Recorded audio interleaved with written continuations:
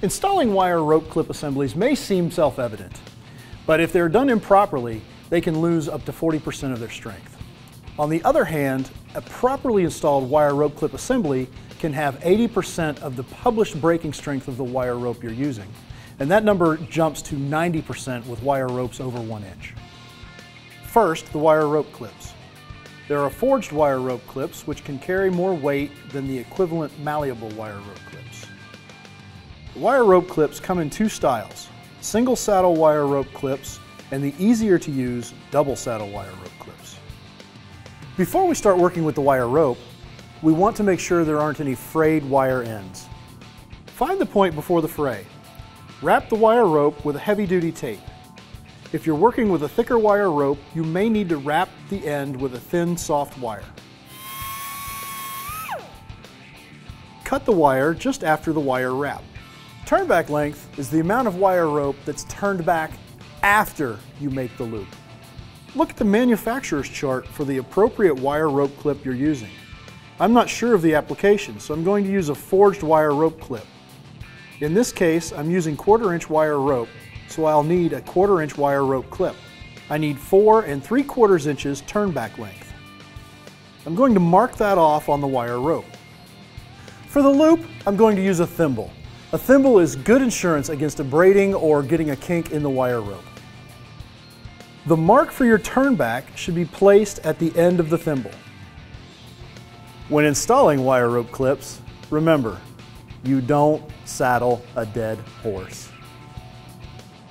Place the saddle on the long end of the rope, not the dead end of the rope. Earlier, we talked about double saddle wire rope clips. With these wire rope clips, it doesn't matter which way you attach them to the wire rope. If safety or convenience is important, double saddle wire rope clips can be an excellent choice. Add the first wire rope clip 1 saddle length away from the end of the rope. Use a torque wrench so you don't crimp the wire or break the wire rope clip. Just like the turnback information, the torque information is available from the manufacturer. Move back and forth from nut to nut to keep the tension even. The second wire rope clip will go snug against the wire rope thimble. Remove any slack, saddle on the live end of the rope, tighten evenly between the 2 nuts. If you need 3 or more wire rope clips, make sure that they are evenly spaced apart. There you have it, an assembled wire rope loop ready for testing.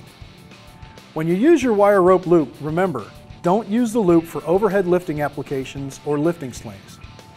If you're using vinyl covered wire rope, the first thing to think about is the diameter of the wire rope after the vinyl has been removed.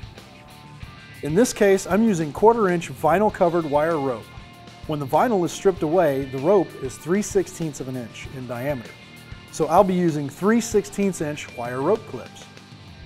Regarding how much vinyl to strip away, first find and measure the turnback length for a 3/16 diameter wire rope. Assemble the wire rope with the thimble and mark where the dead end of the rope meets the live end. Strip the wire rope from the live end mark to the end of the rope and assemble as you normally would. After you've completed your wire rope assembly, you're not done. Apply a test load to the assembly. The test load should be equal to or greater than the load that the assembly will be subjected to. After testing, inspect and retighten the nuts to the recommended torque value.